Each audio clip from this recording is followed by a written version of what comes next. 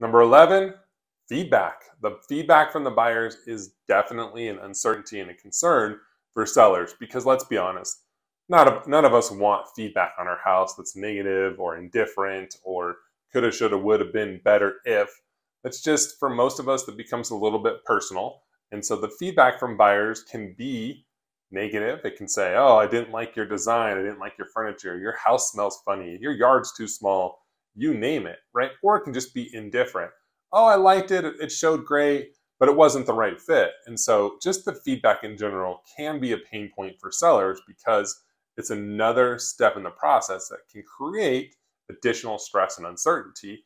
The buyer feedback isn't helpful, therefore the seller doesn't understand what the market wants from their home. And so they don't really have a confident idea of how to move forward. So again, in this process, the feedback, good, bad, or indifferent from buyers is a consideration and a concern for sellers. See you next time.